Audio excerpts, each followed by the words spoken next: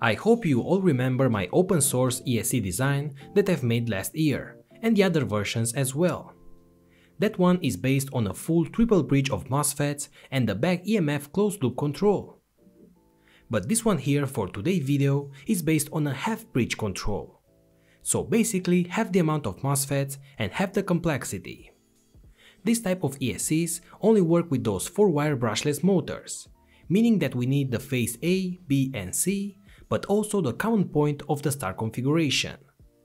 Since I already have so many ESCs designs and videos about this topic along these last few years, I've created a playlist so you could learn how to design one step by step, the concepts and the mathematics involved and all the interesting information. In this video I will show this half-bridge ESC, what's the deal with the common point on some brushless motors, the components that I use, we'll make the circuit on a PCB and give it a few tests, and I hope that you will learn something new. Please have in mind that this circuit has no feedback and is not even close to the results of the full bridge ESC from my previous video. I'm showing you this circuit just for learning purposes. So guys, let's get started.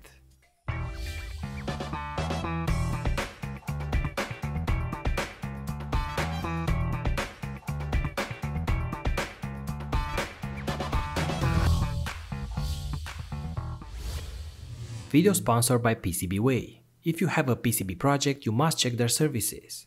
For example, try the PCB prototype service, for boards from 1 layer up to 14 layers. The PCB quality is amazing.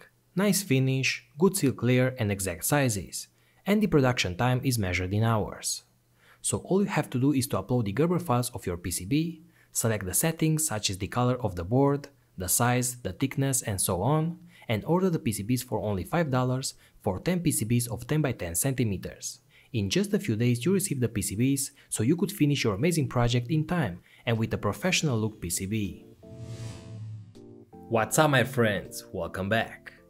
This here is a hard drive from an old PC, and I will use its motor for our today's project. And I bet that a lot of you guys already opened one of these at least once.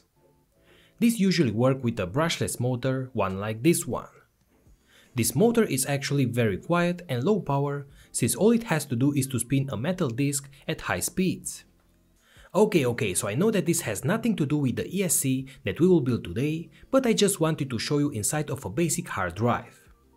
So when you open the metal case, you will notice it is water sealed, with some sort of glue or maybe a rubber gasket.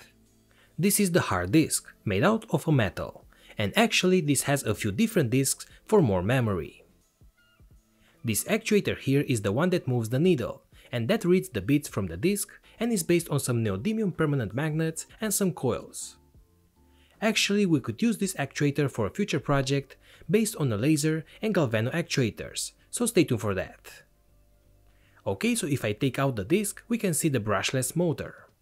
So what's special with this motor? Well, as you can see, it has 4 inputs, instead of 3, as the common brushless motor for drones for example. It has the basic phase A, B and C, but also the common point of the star configuration. And that's the key for this project. In order to be able to use a half-bridge ESC, we need to have a connection to the middle common point of the motor. At the same time, these here are brushless motors from all DVD readers. And if I open them, as you can see, they also have 4 connections that are marked with A1, A2, A3 and the COM point. So what if your motor doesn't have a common connection? Actually, if your motor has a star configuration, it will definitely have a common point, but it might not be connected on the exterior of the motor or is very hard to get to it. If you remember from the video where I was building a 3D printed brushless motor, I've ended up with 3 connections for the phases and 1 connection with all the wires merged together, and that is the common point. So why is this 4th connection so important for the half-bridge controller? From my previous ESC videos, you know that with the full bridge control, we have 3 MOSFETs connected to the high side, or positive, and 3 connected to the low side, or to ground. On each step of the rotation, we apply positive to one phase of the motor with the high side of the MOSFETs, and we connect another phase to ground with the low side of the MOSFETs. But using the half-bridge configuration, we only have the low side of the MOSFETs. So what we do goes something like this. We take the common connection, which is the middle point between the three phases.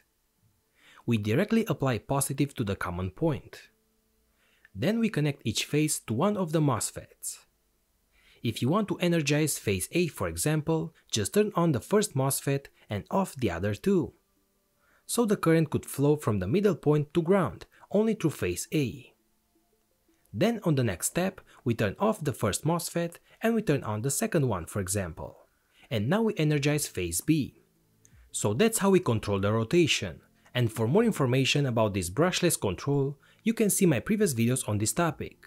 I actually have a few videos already, so you will understand everything. Okay, so the circuit that I propose for today is this one. It's very simple and basic. We have just 3 N-channel MOSFETs connected to ground. Each one has a diode from its drain back to the battery, so the current spikes from the motor could have a path to flow through and not damage it. Also, each MOSFET has a pull down, so it will be turned off by default. I also add the AMS1117 regulator for 5 volts, and to control the poles we could use an Arduino, for example, but since this is a very simple design, we can go directly with a small ATtiny 85. To control the speed we can use a potentiometer for this example, but with a more complex code we could also control the speed with a PWM input. So I've made all the connections on a prototyping PCB, starting with the 3 MOSFETs. I've then placed the AMS1117 and also made sure that with a 12 volts input we have 5 volts at the output. And then I can add the ATtiny. The connections are made with some copper wires on the front and the back side. We also have connections with the small resistors and diodes. I've soldered a potentiometer external to the PCB and I will use this to adjust the speed. I've used some screw terminals for the battery input and the 4 outputs that go to the motor. Okay, so now I connect the motor to my board with connections for the 3 phases and the common point. I supplied the PCB with 12 volts from my power supply. And the PCB automatically starts because it has the voltage regulator for 5 volts. And by the way, I upload the code to my ATtiny 85 using my shield that I've made in a previous tutorial.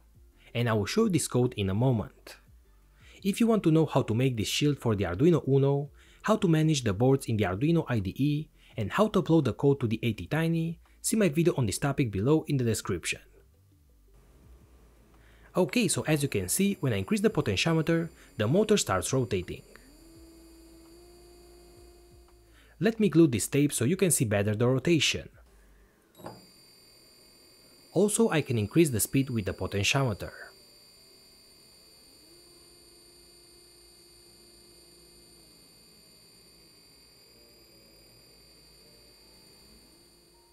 Here I also have some slow motion of the rotation. And these are the signals from each phase on the oscilloscope in case that you want to see them. We have 3 phases and when one is pulsating, the other 2 are off. And here I've stopped the oscilloscope so you can better see each phase. At the same time, as you can see, the faster the motor spins, the smaller is the delay between the pulses. Okay, so let's take a quick look at the code, and then I will tell you why this is not the best solution for controlling brushless motors, and the downsides compared with the full bridge configuration. Okay, so first I define all the variables that I will use in the code. Then we set the pins for the MOSFET control as outputs and set them to low at the beginning with these registers. Then in the void loop, we read the voltage from the potentiometer, and if this value is over a certain threshold, we activate the rotating sequence. And in this sequence, because this is made in an open loop control, so we don't have a feedback, all we do is to switch to high one of the phases, one by one, with a small delay in between, and that delay is created with this while statement.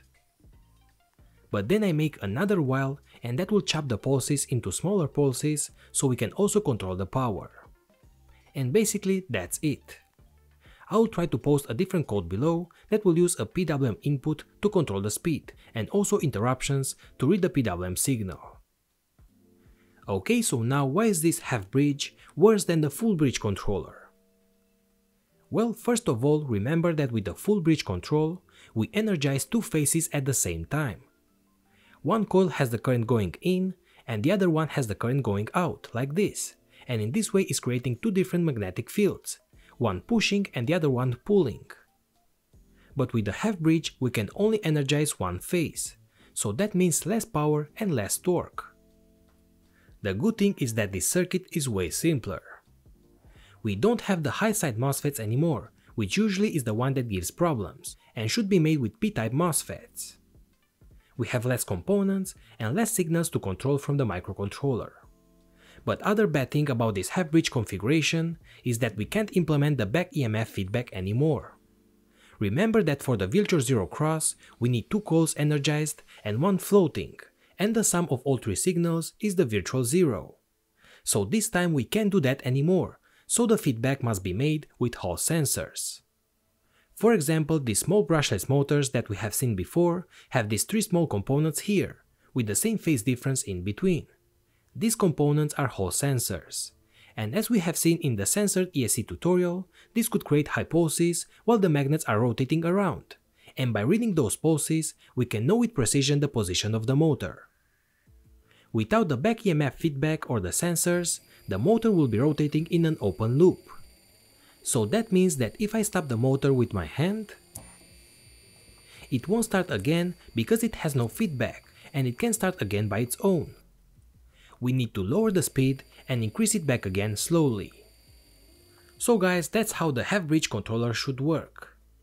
With a more powerful microcontroller and sensors, we could control the rotation even better, but trust me, the full bridge design is a lot better.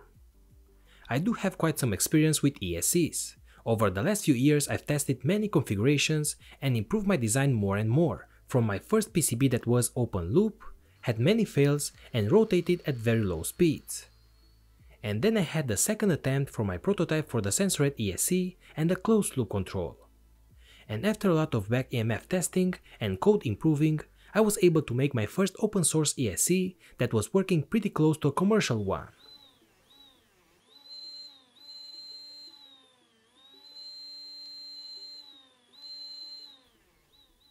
So guys, if you want to learn more about the ESC principles, please watch the full playlist on this topic, and all the links that you need are below in the description. And if you learned something new, give me a like or comment below. Thanks again and see you later guys. Hey guys, thanks for staying with me till the end of this video. I hope that you like it, and the most important part for me, I hope that you learned something new.